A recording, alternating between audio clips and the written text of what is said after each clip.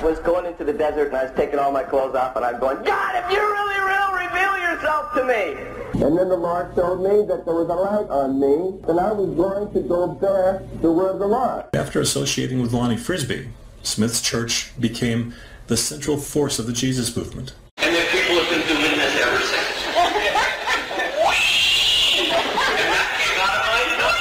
Hey there guys, I hope everybody's doing well out there. Today we're going to talk about Lonnie Frisbee, the Jesus movement, the Jesus Revolution movie a little bit, and Chuck Smith a little bit. Jonathan Roumie, who plays Jesus in The Chosen, is now playing Lonnie Frisbee, but we're really focusing on the real life of Lonnie Frisbee, what actually happened, rather than whatever was portrayed in the movie. And if you watch the whole video, I can pretty much guarantee you that you will learn some things that you didn't know before, unless you have extensively studied Lonnie Frisbee's life. Now, yes, in many ways, he was the catalyst to the Jesus movement. At least, that's what people call it, the Jesus movement. And Lonnie Frisbee was a really weird character. He was a hippie who supposedly found Jesus while he was tripping on LSD. Then he joined the Pentecostal charismatic movement. He preached Jesus for something like 20 years, but he was known to be doing drugs and living a homosexual lifestyle for a whole lot of that. And then he eventually died of AIDS. So, is he a person that we should be celebrating in Christianity and making movies about? I'll be honest with you, I think that this is literally insane, and that anyone who can look at Lonnie Frisbee and be unsure of whether or not he was a sound preacher must also be insane or mentally impaired in some way. Here's Lonnie Frisbee's testimony as to how he was called. Called me. I was going into the desert and I was taking all my clothes off and I'm going, God, if you're really real, reveal yourself to me. And one afternoon, the whole atmosphere of this canyon that I was in started to tingle and get light, and it started to change, and I'm just going, uh-oh, I didn't want to be there. Okay, so Lonnie was on LSD, and if you know anything about hallucinogens, you know that pagan cultures used these substances to communicate with spirits and gods. And the Apostle Paul said that the pagan gods were actually demons. 1 Corinthians chapter 10, verse 20. And I'm not saying that Lonnie couldn't have communicated with God or some angel or something, but what I'm saying is it's not unusual for people who take these substances to communicate with something that identifies itself as a spirit or a god. And there's been lots of research done in modern times about this phenomenon, and they realized that the spirit or God that a person communicates with while in hallucinogens has to do with their prior belief system. Lonnie was raised in America, and a lot of people have been influenced by Christianity, even if they themselves have not truly believed in Jesus. Now, on top of all of this, we don't know if Lonnie really communicated with anything at all, or if he was hallucinating because he was on LSD. And that's why it's incredibly weird that God would give him this whole thing that he's about to explain while he's on LSD, because it makes Lonnie's testimony about this much less reliable. And obviously, God knows all things, so he would know that. Additionally, would God honor Lonnie's behavior while he's tripping on drugs and he's stripping down naked by reaching out to him right then? It sounds very far-fetched. It sounds very unlikely to me. But the Lord identified himself. He said, I'm Jesus. He said, I build nations and I tear them down. It's better for a nation never to have known me, but to have known me and turned their back from me. That's one of the first things that God told me. I didn't know what that meant. I build nations and I turn them down. He said, I am the way, the truth, and the life. No man comes unto the Father but by me. I am the door of the sheepfold. If any man enters in by another way, that man is a thief and a robber, and the gatekeeper will not open unto him. So I always thought that all roads led to Rome. But he explained to me that he was the only way to know God. Now, this part of the story I might believe if it weren't for the part that follows next, because this part could have been God, Jesus, speaking to Lonnie for his own benefit, bringing him true knowledge for whatever reason. And I'm not saying that God can't do that however he wishes to do it. But would God honor the things that Lonnie has done here? Taking drugs, stripping his clothes off, yelling at God. Would God honor that and bless Lonnie by bringing him into the ministry as he supposedly did next? So I accepted him, and he said, I'm going to send you to the people. And I saw a vision of thousands of people, and they were wandering around in a maze of gray darkness, bumping into one another with no direction or purpose for their lives. And then the Lord showed me that there was a light on me that he was placing on my life, and it was Jesus Christ, and I was going to go bear the word of the Lord. I find that part of the story, in particular, very hard to believe, and the things that happened after this speak volumes. Frisbee relates that he received the Pentecostal baptism while visiting at a Foursquare church, the prevalent Pentecostal denomination in Southern California. I was in a little a little Foursquare church when I got baptized with the Holy Spirit. And there was this evangelist from Texas. He was kind of dressed like this.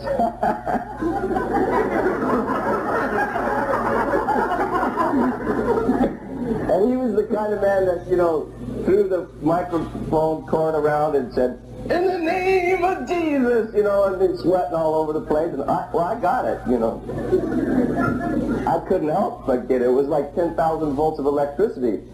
Yeah, so even if the other part was real, the part where Jesus communicated to him directly, I feel like Lonnie immediately went into a Pentecostal church and received some kind of impartation of a spirit. It does not sound to me like the Holy Spirit at all. It shocked him like electricity. I don't see that in Scripture anywhere. The person was throwing around the cord, lots of theatrics talking about "in the name of Jesus," according to Lonnie himself, right? This doesn't sound like a legit preacher to me. Also, this is in a Pentecostal church. Now, Pentecostals are not continuationists. They do not believe that the gifts of the Spirit simply continued.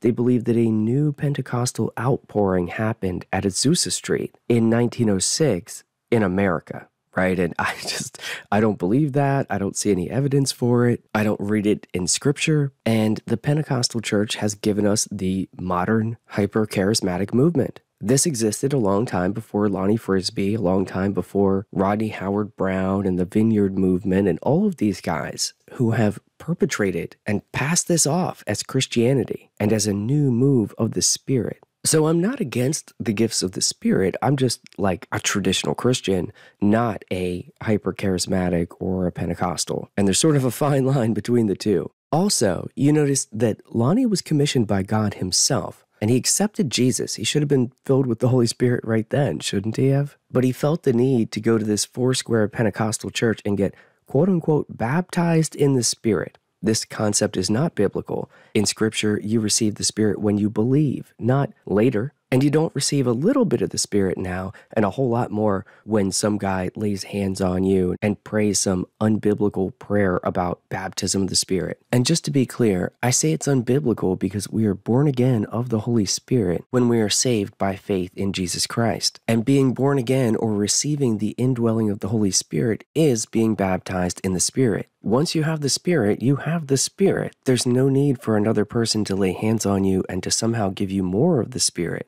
Once you're born again, you start the process of sanctification, and that's just one of the major errors in Pentecostal teaching. And I know people who have personally messed up their Christian faith by having this done, and Lonnie Frisbee gets worse and crazier from here. This guy's like a Christian Jim Morrison, and I use the word Christian lightly. Frisbee thereafter associated with Chuck Smith, a struggling minister who had recently broken away from the Foursquare, a Pentecostal denomination. Smith had been struggling for years to grow a church, and at one point, he quit the ministry. But after associating with Lonnie Frisbee, Smith's church became the central force of the Jesus movement. Right, and apparently this is what the Jesus Revolution movie is about. I haven't seen it, but I've seen the previews. But in the trailer, they sort of made it seem like he was this traditional Baptist preacher or something, and it's nothing of the sort. Chuck Smith is a tough nut to crack. He's hard to figure out. It does seem that he broke away from the Foursquare church because of the excesses and the unbiblical stuff that goes on there, like not only accepting women pastors, but promoting that, as well as displays of multiple people speaking in tongues in public.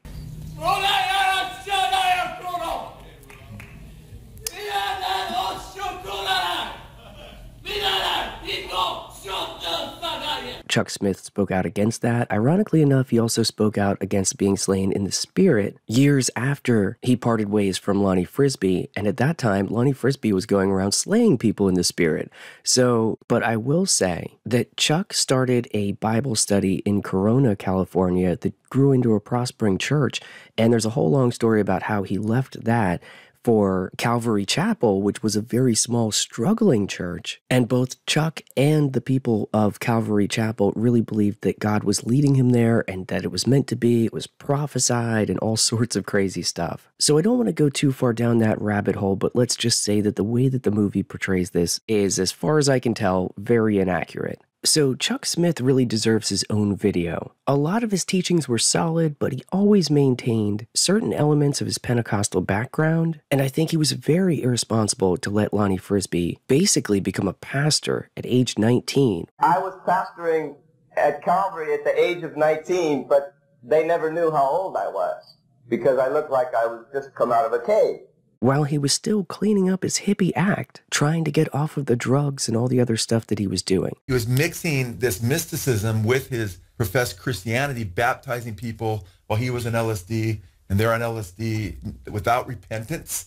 In fact, many of Lonnie's biggest advocates admit that many of the people that supposedly got saved then, later, most of them, some will say, even fell away. And maybe that's why Lonnie always continued to fall back into those things. And as we all know, the Bible tells us that an overseer, basically a pastor, should not be a new convert, so that he will not become conceited, lest he fall into the condemnation incurred by the devil. That's 1 Timothy 3:6. And Lonnie himself even felt used by Chuck. He felt that Chuck had used him as a bridge to reach these young people. And it was actually Chuck who had wanted to go out and reach the hippies prior to ever meeting Lonnie. He was the one who wanted to set up a meeting with a hippie specifically for this purpose. So Chuck really was the person with the plan. And I think the plan was incredibly irresponsible when you get down to it. But I also think that God used it, as God works all things for the good of those who love him. So of course, he used it to bring people to him, even though the plan itself was unbiblical. One thing that Chuck Smith did that was obviously wrong was that he predicted the rapture in 1981 and the end of the world in 1988.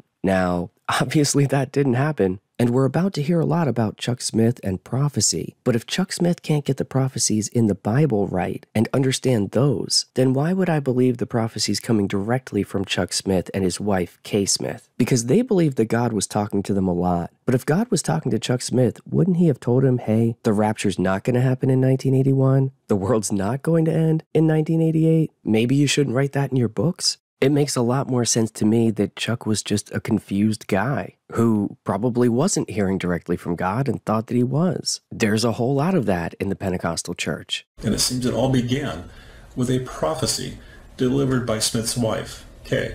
We were at the altar praying that night. There were 15 of us at the altar praying, and the Spirit of God came through a prophecy with Kay Smith and said to us, because of your praise and adoration before my throne tonight, I'm going to bless the whole coast of California. And I thought, whoo, she really thought of a dilly tonight.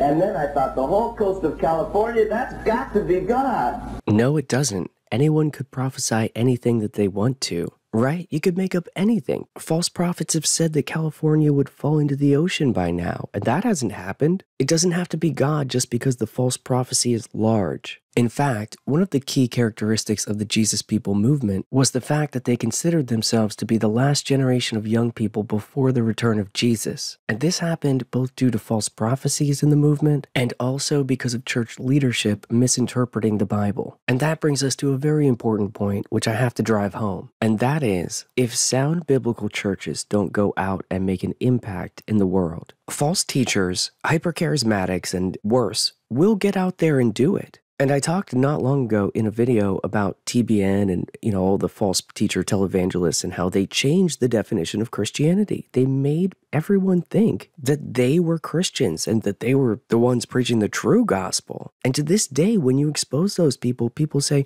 well, what have you done? How many people have you reached? They've reached millions. And while they don't have a great point, they do have a point. Because I have not reached as many people as Kenneth Copeland has. I've not reached as many people as Creflo Dollar. Now, I also haven't taken all those people's money, and I haven't taught all of the false doctrines and heresies that the Word of Faith teachers have taught. But it's true that I haven't reached as many people either, because these guys are out there. They're getting money from their preaching. And the more people they reach, the more they can get those donations. So they're going out to everyone in the highways and the byways, and they preach a false gospel. Or they preach a watered-down gospel. Because sometimes they have most of the gospel right, but they add things to it. Or they make the central point about prosperity in this world. Or they make it more about a special anointing than becoming born again in the Spirit of God through faith in Jesus Christ. So yes, we need more people to go out and to preach the true gospel, the gospel that Jesus taught and the disciples taught. And we need more people to spread sound doctrine in general. And we also need more people to warn about false teachers and false prophets because they're out in effect. And whenever the true body of Christ steps back, they step up and they fill that void. And in terms of the Jesus movement, yes, you have these people going out and meeting hippies in the streets and trying to convert them to Christianity. And I have no doubt that many people were led to Christ and that some good came out of the movement. But I also think that a lot of bad things came out of the Jesus movement. Problems, by the way, that are still lingering in the church to this day. And I think that has to do with the fact that Lonnie Frisbee was not qualified to teach, let alone to lead a new Christian movement. And Chuck Smith, as we've discussed briefly, had some really wacky theology as well. So these hippies who knew very little about Christianity were brought into this weird movement. And I think we're rewriting history when we only look at the positive side of that and ignore all of the negative consequences. So I'll talk much more about this in part 2. But I want to give you guys a small preview of what we'll talk about next time. This is Lonnie Frisbee discussing his own supposed anointing. And he said, I want you to give your testimony,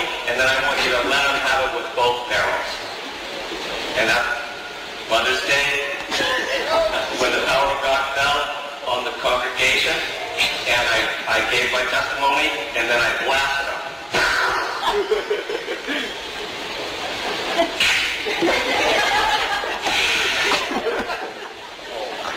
You know, the Holy Spirit fell. And then people have been doing this ever since. And that came out of my anointing. Shake, rattle, and roll. And again, we'll get more into the 1980 Mother's Day outpouring, where John Wimber had Lonnie speak and how this led to the Vineyard movement. But it's important to remember that the Vineyard movement was part of the catalyst for the Toronto blessing, and that led into all of the really crazy Pentecostal revivals of the 1990s and 2000s. So again, this all ties together. The more you understand the history and how these things all branch and one leads to the next, the more disturbing it is. And in the case of Lonnie Frisbee, I'm going to stop this video here, but you'll see in part 2 that it gets very dark. I mean, he was with men. He had fallen back into his drug use. The preachers who were letting him come to their church eventually all stopped letting him preach there because they knew that he was partying on Saturday night and preaching on Sunday. That's a quote about Lonnie Frisbee. It wasn't a secret. It was openly known. So much more on this in part 2, by the way. I just wanted to give you guys a little bit of a summary to wrap things up for right now. Thank you guys so much for stopping back to the channel. If you want to see more videos like this, please go ahead and subscribe. It only takes a moment. God bless you all. Grace and peace in the name of our Lord, Jesus Christ.